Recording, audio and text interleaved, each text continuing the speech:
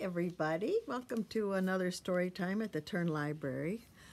This is a little different. It's a book. The book we're going to read today is to help us appreciate what it would be like if we were blind.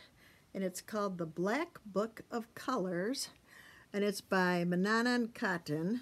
And the illustrations are by Rosanna Faria. This actually is a book from Mexico. It won a whole bunch of awards. But again, if you're blind, everything is black. So this is going to help us learn about what it might be like if we were blind. And on every page, there's Braille. I'm trying to make you see the little dots. So a blind person can actually feel those dots and learn to read feeling those dots. And I just did a little example, like for the letter A, they would feel one dot. For the letter B, they would feel two dots, and like that, and the whole alphabet. And I can't imagine being a little kid trying to learn how to read by just feeling the dots. The Black Book of Colors. Thomas says that yellow tastes like mustard, but is as soft as a baby chick's feathers. Again, Thomas is blind and he can't see colors, so all he does, see the Braille written there? And the picture are raised, they're just raised pictures where you feel them with your finger. And so Thomas, who is blind, would feel these and feel what a feather felt like. Thomas thinks red is sour like unripe strawberries and as sweet as watermelon. It hurts when he finds it on his scraped knee. And again, Braille. And then over here, look at the raised feeling of a strawberry.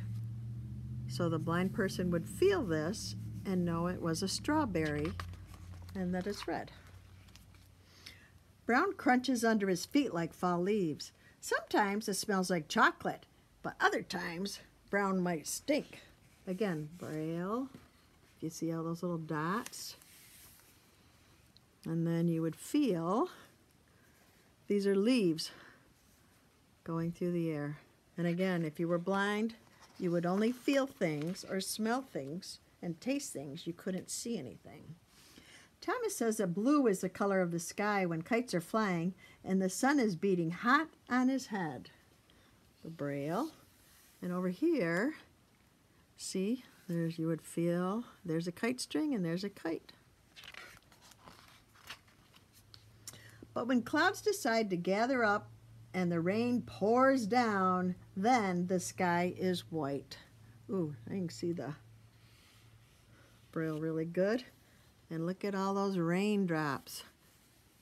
You can even almost see that it looks just like rain on a window in this instance. And when the sun peeks through the falling water, all the colors come out, and that's a rainbow. Ooh. So on this page, I can feel we've got feathers, leaves, rain, everything they talked about. Thomas thinks that without the sun, water wouldn't amount to much. It has no color, no taste, and no smell. So there, you can kind of feel, I think it's like a lake maybe with drops of rain falling onto the lake and splashing up. He says that green tastes like lemon ice cream and smells like grass that's just been cut. Again, this side is all the Braille. And on this side, look at, that is grass. And it just got cut, it's blowing up through there. But again, if you really check out this book, you hardly can see anything. But black is the king of all the colors. It's as soft as silk when his mother hugs him and her hair falls down in his face. And look at, you can actually see the hair that they drew and you can feel it. Thomas likes all the colors because he can hear them and smell them and touch them and taste them. And here's the last page, and again, it's got the grass, it's got some rain, it's got some leaves, strawberries. And at the back of the book, it says Braille alphabet, and here's the letters of the alphabet, and you can actually feel the dots. But I got to tell you, I can't imagine being blind and having to learn to read like that, because that would be really hard. So this is a special book, and it was made to help people appreciate what blind people go to, and it helps to raise money to purchase Braille books for people to have available in schools and libraries and things.